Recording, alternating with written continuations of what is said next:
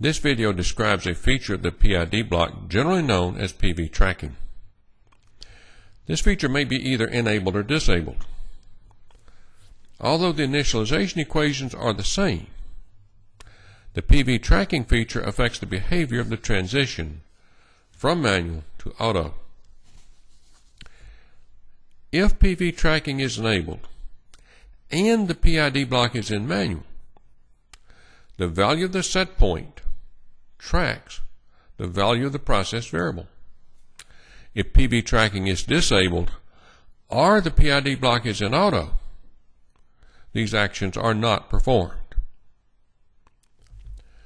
When PV tracking is enabled, the initialization equation is slightly simpler. By forcing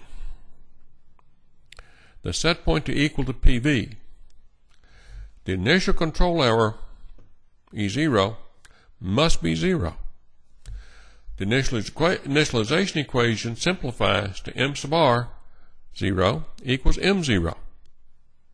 That is, the initial value m sub r 0 for the controller output bias is the manual value m0 of the controller output.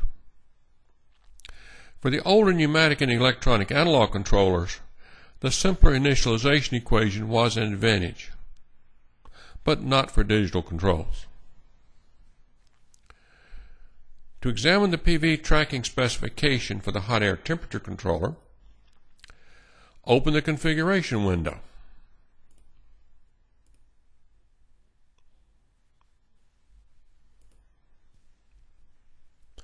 The PV tracking option is on the setpoint tab.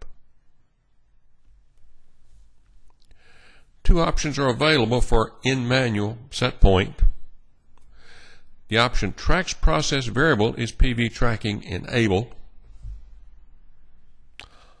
The option holds current value is PV tracking disabled. Currently, PV tracking is disabled. Open the Tuning Parameters tab. The controller gain is 1% to percent. The reset time is 0.8 minutes. The controller is using proportional and integral. Close the configuration window. For the hot air temperature controller, PV tracking is currently disabled. The following statements apply. The value of the set point can be changed with the loop in manual. The value of the set point is used in the initialization calculations. Because of the latter, it is essential that the operator specify an appropriate value for the set point before switching to auto.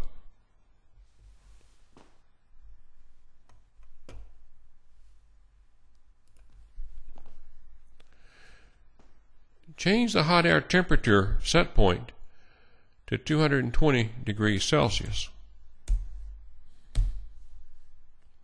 The controller E is 10 degrees Celsius. The value of 78.7% open displayed in the point window for the controller output bias is the result of the initialization calculations. This was explained in the previous video. Switch the controller to auto. The controller responds so as to drive the PV to the set point of 220 degrees Celsius.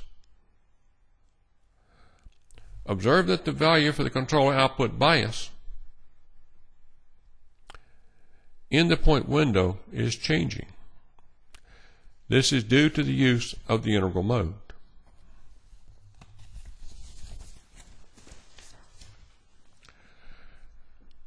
Let's enable PV tracking in the hot air temperature controller. First, switch to manual. Then open the configuration window and select the setpoint tab. For a manual set point, select Tracks Process Variable. This enables PV tracking. Save the change. Attempt to change the set point. The message indicates that this is not allowed when the controller is in manual and set point tracking is enabled. Increase the fresh air damper opening to 65.8%.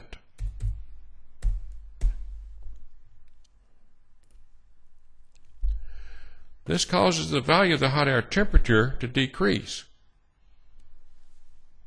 Because PV tracking is enabled, the value of the set point also decreases. However, the value of the controller output bias remains at 84.3% open, which is the same as a fuel gas valve opening.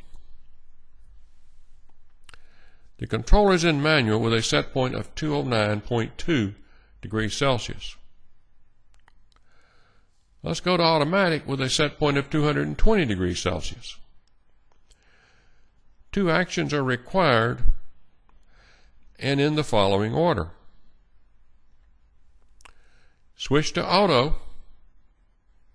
Specify desired value for the set point.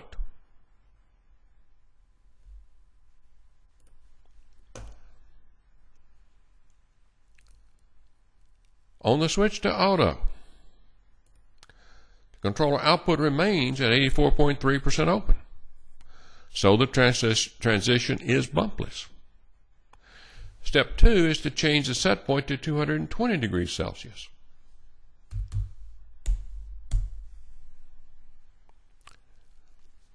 The controller output abruptly increases,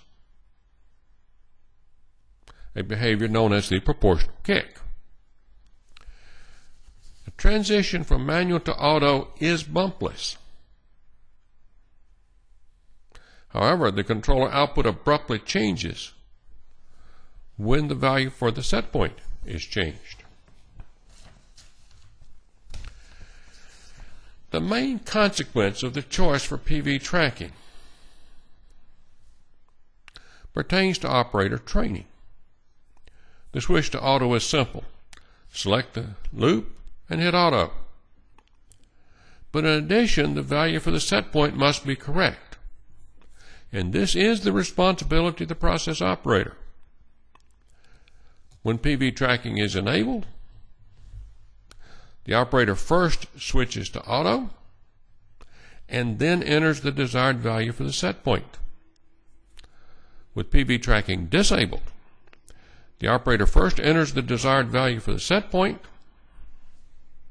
and then switches the loop to auto.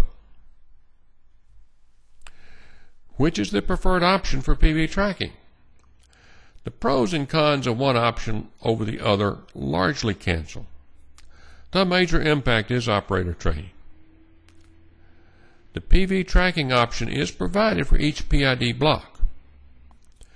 However, it is best to choose a preferred option for PV tracking and specify this for all loops.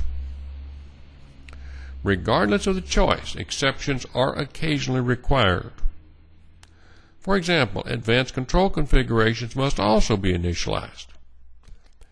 Occasionally, this requires a certain PV tracking specification for one or more PID blocks. The integral mode is the subject of the next video.